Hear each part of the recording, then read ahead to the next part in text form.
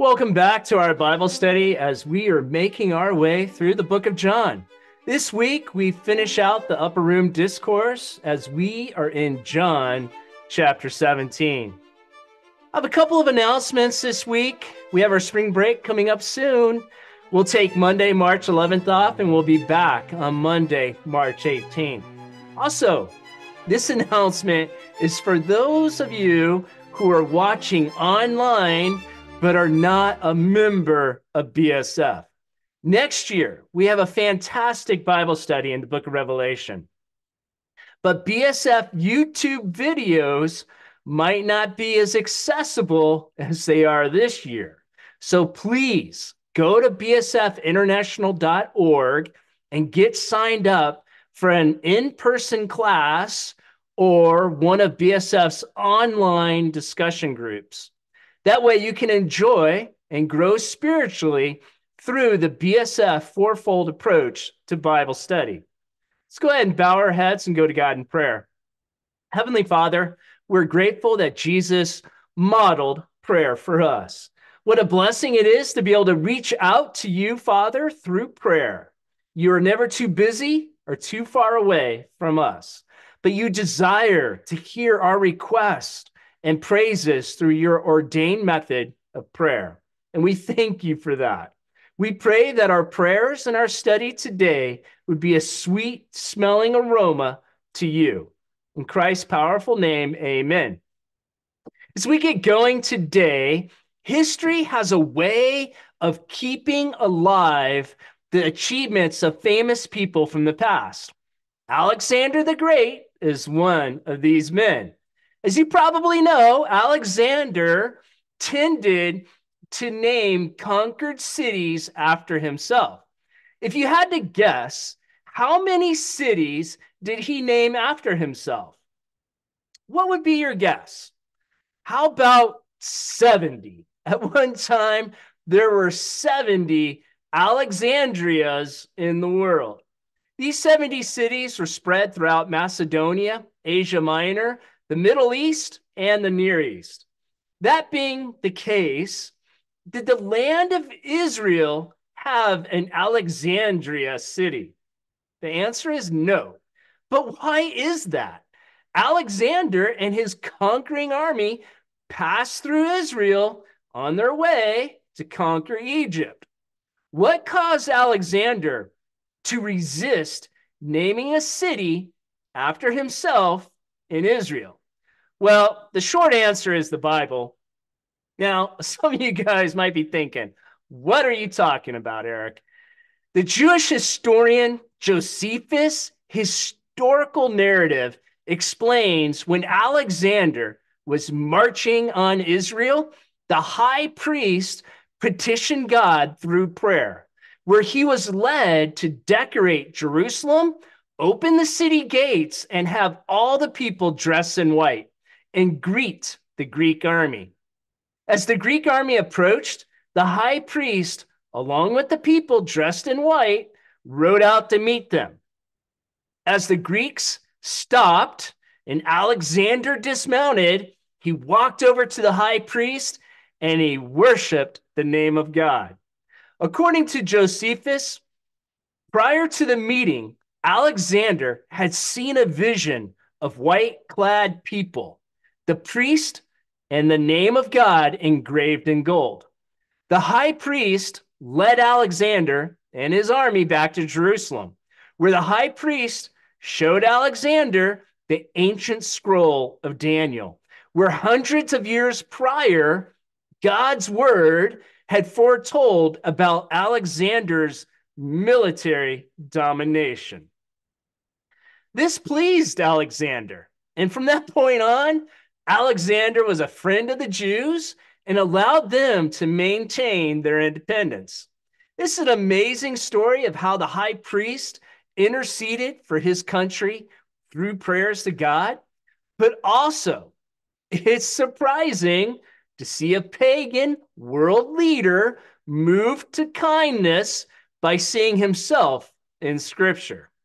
Alexander had seen himself in Scripture and was deeply affected by the experience. which ties into our scripture this week because we, you and every believer who's put their faith in Jesus shows up in our scripture today, which should also deeply affect us. So our lesson is divided into two divisions. Division 1 is John chapter 17, verses 1 through 19, Jesus, the divine intercessor. And our second division is John 17, verses 20 through 26, Jesus prays for us. As we get started in our first division, Jesus, the divine intercessor, please turn to John chapter 17, verse 1. We ended last week with Jesus saying, "In this world, you will have trouble, but take heart. I have overcome the world." We will see that Jesus doesn't depart this earth in humiliation, but instead in victory. Jesus knew this was his last night with his disciples. He was just hours away from the arrest in the garden. Let me ask you, if you knew you had less than 24 hours to live, what would you do? Who would you be with? And what would you pray for? Well, Jesus prayed after completing his upper room discourse with the disciples. He prayed for his final great work of redemption, that the Father and he would be glorified, and for the disciples and for the future disciples. A little bit of a spoiler alert. Normally, because of time constraints, I can't read all the scripture, but since chapter 17 is one continuous prayer from Jesus, I didn't want to chop it up and omit sections of it. So today, I will read all of Jesus's prayer. I know you guys have already read it several times and you've answered your lesson questions, but I feel led to read it and not cut out sections of the prayer. Now let's turn to scripture as we start reading in verse 1. After Jesus said this, he looked toward heaven and prayed, "Father, the hour has come. Glorify your Son, that your Son may glorify you, for you granted him authority over all people, that he might give eternal life to all those who have given him. Now this is eternal life, that they know you, the only true God, and Jesus Christ, whom you have sent." Jesus did a lot during his earthly ministry, but the primary purpose was to complete God's plan of redemption by dying on the cross for the sins of the world. And now the hour is here. Since Adam and Eve sinned in chapter 3 of Genesis, God promised there would be a time when the seed of the woman would crush the head of the serpent. And now that hour is at hand.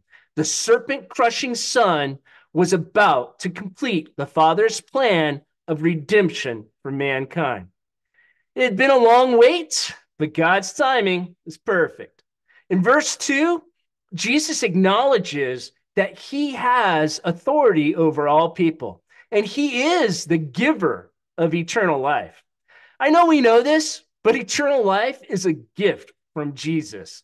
It's not something we earn or deserve.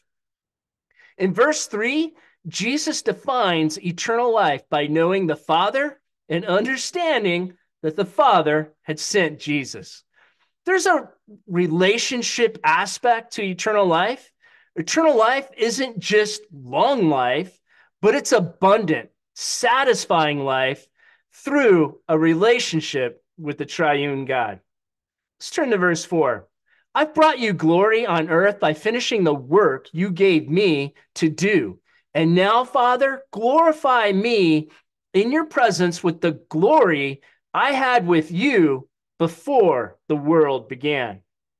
From this passage, it seems Jesus is looking forward to returning to his former glory, the glory he had before the creation of the world.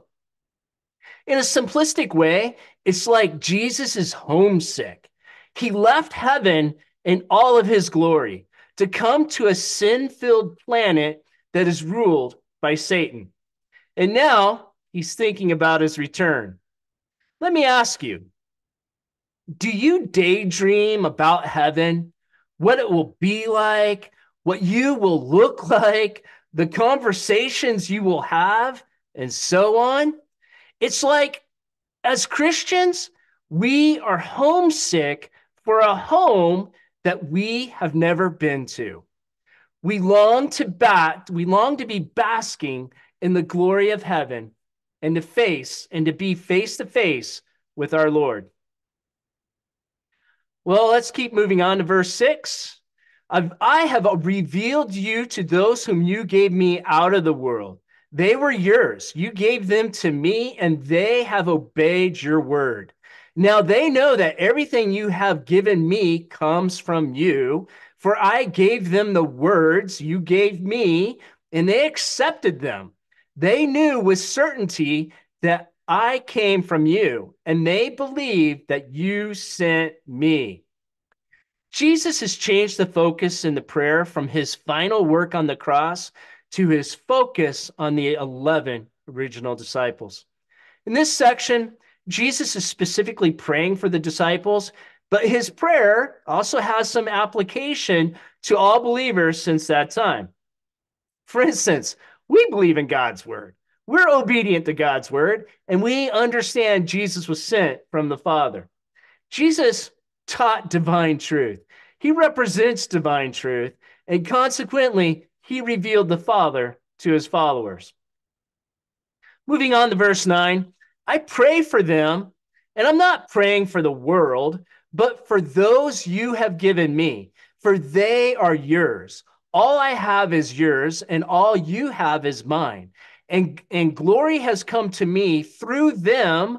I will remain in the world no longer, but they are still in the world, and I'm coming to you. Holy Father, protect them by the power of your name, the name you gave me, so that they may be one as we are one. Jesus is leaving, and he is leaving the disciples in a world that will be hostile to them. So Jesus makes a request of the Father to protect them by the power of God's name. Jesus proclaimed the power of the Father's name. We might not fully understand it, but there's power in God's name.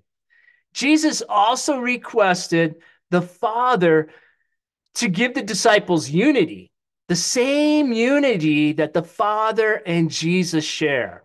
This is the oneness that Jesus is talking about, triune unity. Moving on to verse 12. While I was with them, I protected them and kept them safe by that name you gave me. None has been lost except the one doomed to destruction, so that the scripture would be fulfilled. I'm coming to you now, but I say these things while I'm still in the world, so that they may have the full measure of my joy within them. Jesus lovingly cared for and protected his disciples. And now he was turning their protection over to the Father. None were lost to the deception of Satan except one, and that was Judas. Doomed for destruction is another phrase for son of perdition, which is a Semitic expression for who is destined for damnation.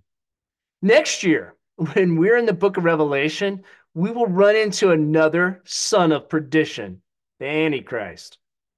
Occasionally, I run into people who don't have a high view of Scripture. Last week, I was told that the Bible is just a useful tool. But in Jesus' prayer, in verse 12, you can see Jesus had a high view of Scripture and the prophetic fulfillment of it.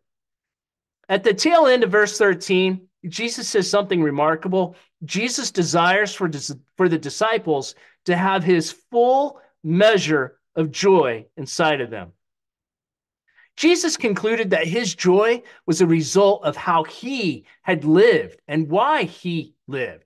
And he wanted his disciples to experience this same full measure of joy. Let's keep moving on to verse 14. I've given them your word, and the world has hated them, for they are not of the world any more than I am of the world. My prayer is not that you take them out of the world, but that you protect them from the evil one. They are not of the world, even as I am not of it. There's a sharp distinction between the disciples and the world. What causes this sharp distinction? Well, it's Jesus and the Word of God that causes the division. One group embraces it while the others hate and hate those who obey God's Word.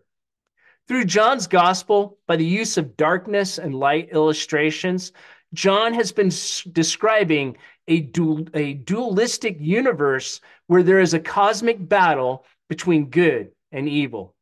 God created the world and pronounced it good. Sin entered the world and brought with it evil, suffering, and death. Satan's values are directly opposed to God's ways at every level. Consequently, people cannot live in both camps simultaneously. Their reality or their truth, let me rephrase that. People who prefer darkness will not tolerate anyone who threatens their reality or their truth with God's light. But as believers, Jesus didn't call us to isolate ourselves from the world, but instead requested the Father to protect us from the evil one, so that believers can move in the midst of evil while bringing the gospel to a perishing world without getting burned by the evil one. As we wrap up this division, let's read verse 17. Sanctify them by the truth. Your word is truth. As you sent me into the world, I've sent them into the world. For them I sanctify myself, that they too may be truly sanctified. Sanctification for the believer has two parts to it, which makes it a little challenging to fully understand. Bible scholars would say we are positionally sanctified, which means we've been cleaned and set apart to do the work God has for us to do. But they would also say, experientially, we must be sanctified by the Holy Spirit through an ongoing process of conforming us to possess the character attributes of Jesus. In simple terms, the Holy Spirit is molding us to be more like Christ in our thoughts and actions through the power of studying the truth of God's word. As we wrap up this division, let's talk about BSF's doctrine focus this week, which is prayer. Not surprising, right? I would say there's some confusion regarding prayer in the world. Jesus had a lot to say about prayer. In Matthew 6, Jesus told his followers not to pray like the pagans / Gentiles and not to pray like the Pharisees / hypocrites. And Matthew and Luke's gospel account contain the model prayer that Jesus gave the disciples, often called the Lord's Prayer. But in reality, it's more like the disciples' prayer. And in our scripture this week, we have Jesus's high priestly prayer, which in simple terms is more like the Lord's Prayer. So fundamentally, what is prayer? Prayer is most simply a conversation with God, talking and listening. Believers speak to God through prayer, and God speaks to believers through the Bible. Believers pray to the Father through the Son by the power of the Holy Spirit. All three members of the Trinity are active participants in prayer. Jesus is fully God and fully man and empathizes with our weaknesses. His prayer in John 17 demonstrates his love for his people. The Holy Spirit helps us pray even when we do not know how or what to say. Prayer includes more than presenting a list of requests to God. Through prayer, we praise and thank God, confess our sins, proclaim his promises, and present our needs. But there are people who don't believe in the power of prayer, and instead they depend upon their own efforts, plans, and and conclusions to obtain what they think they need to live well. When prayer becomes a last resort, they discard the opportunity to regularly align their heart to God's and actively surrender to his will. They feel and act like God is either distant, unconcerned, or powerless to impact their lives. Well, people who believe in prayer not only take their concerns and burdens to God, but they frequently intercede on the behalf of others by taking their burdens and concerns to God. Which leads us to our first principle, which is believers intercede for others. Believers intercede for others. Throughout the gospel accounts, we see Jesus taking time out of his day to pray to the Father. Often these prayers, Jesus was bringing others to the Father by interceding on their behalf. Jesus lived his life during his earthly ministry as an example of how we are to live out this Christian life. If it was important to Jesus to intercede for others, it should be important to us as well. Have you experienced the privilege of having someone else pray on your behalf? It's very humbling as others empathize with your struggle and unite their spirit with yours as they take your burden before the Lord. So let me ask you, in what ways have your intercessory prayers made a difference in the lives of others? In what ways have your intercessory prayers made a difference in the lives of others? So we start our second division, Jesus prays for us. Please turn to verse 20.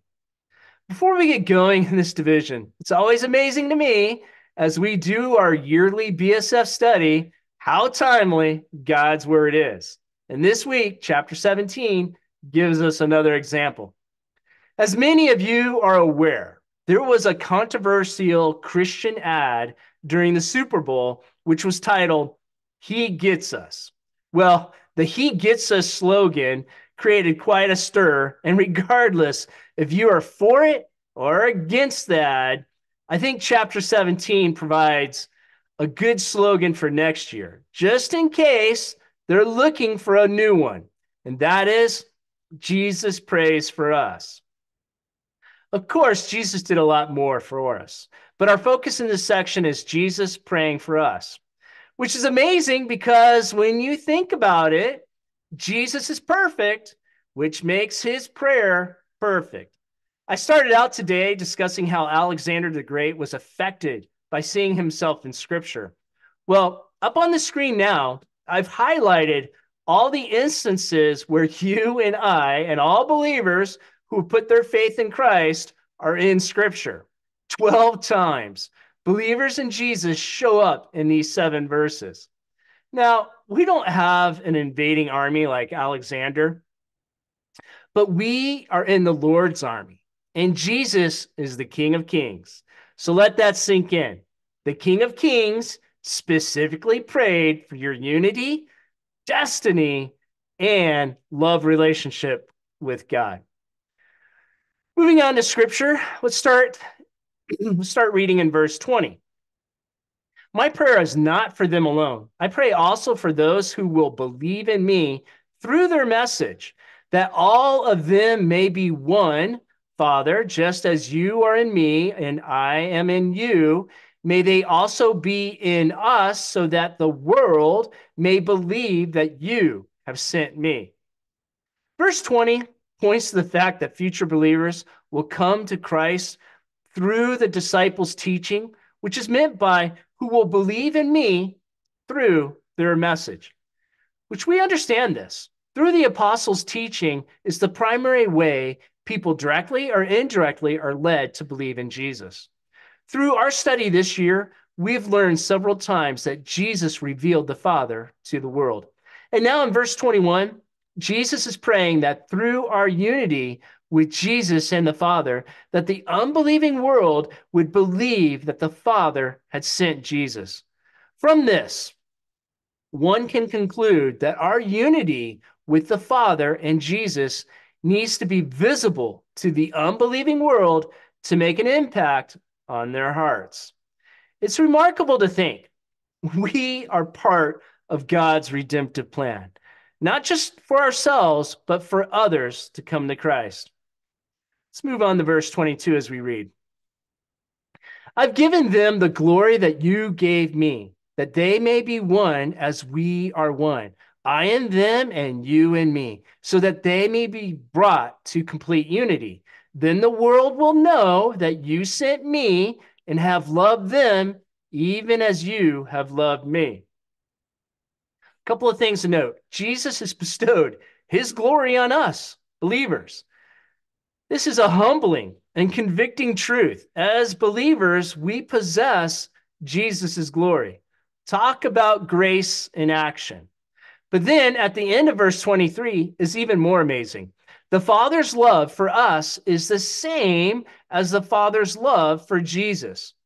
Last night, I was contacted by another BSF teaching leader, and he was marveling at the fact that we have the whole Trinity dwelling inside of us. What an amazing truth about the Trinity, but also convicting, and even more reason to keep your temple clean and undefiled by unconfessed sin. Trying to wrap your mind around these two verses is challenging.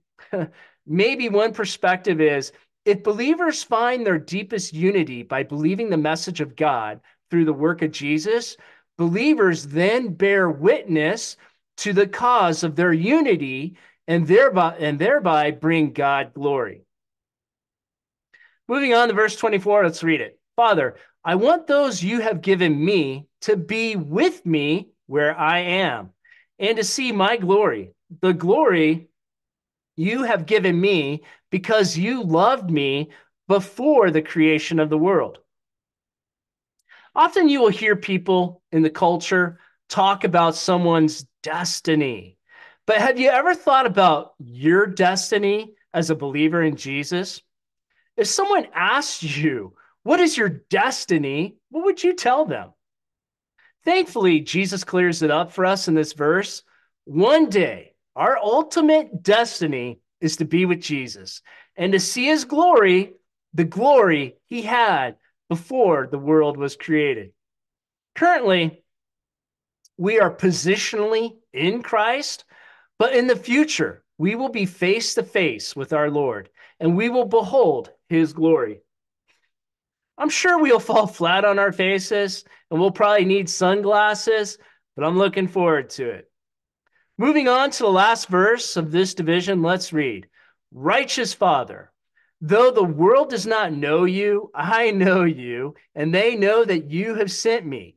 I have made you known to them and will continue to make you known in order that the love you have for me may be in them and that I myself may be in them.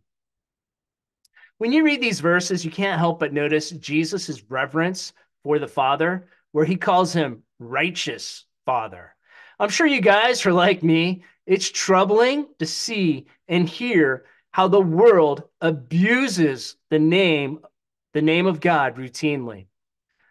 Let that not be said about the Christian community. May we never lose our reverence awe for God and his name. Let our actions reflect this reverence for God to the world around us. Jesus' final prayer request was for our mutual love, the same kind of love shared within the Trinity and demonstrated by the Father for sending Jesus into the world. This mutual love unites all who believe in Jesus as their Savior. Which brings us to our second principle, which is believers' unity is important to God. Believers' unity is important to God. If Christian unity is important to God, how important is it to you? Do your actions reflect that you actively seek unity with other Christians? Since we are seeking unity, let's take a minute and discuss what unity is and what it is not. Unity is not uniformity. God does not desire all Christians to look, talk, and act the same way. Unity is not universalism or ecumenicalism. A quick study of church history bears out the truth that God uses believers from all walks of life, different racial backgrounds, and diverse denominations to advance the kingdom of God. What is biblical unity? Here are just a few examples that unify all believers. We are unified with other believers through a common identity found in Christ. Our shared faith, we share the same fruits of the Spirit. We're unified by the indwelling of the Holy Spirit and a shared mission to proclaim the gospel to a dark and dying world. At times, we can feel disconnected from other believers, especially if we attend a large church, which is why it's important to get involved at your church or a Bible study like BSF. From my experience, short-term mission trips to foreign countries is another way to experience this godly unity with other Christians that Jesus wants us to have for one another. So let me ask you, how do your prayers reflect your desire for unity with your Christian brothers and sisters? How do your prayers reflect your desire for unity with your Christian brothers and sisters? So we wrap up today. The big idea for this chapter is Jesus' heart for others. His prayer revealed his heart for the lost, the Father, and for his followers. So if we're being sanctified and molded to be more like Christ, then we as believers should share Jesus' same heart for others. Let's go ahead and close in prayer. Heavenly Father, we desire to have a vibrant and fruitful prayer life. Help us to align our desires and passions with yours as we seek you in prayer. Tune our ears and focus our eyes so that we can hear and see your responses to our prayers. As we split off in our discussion groups, I pray for a brotherhood of unity amongst us as we discuss the scripture today. In Christ's name, amen.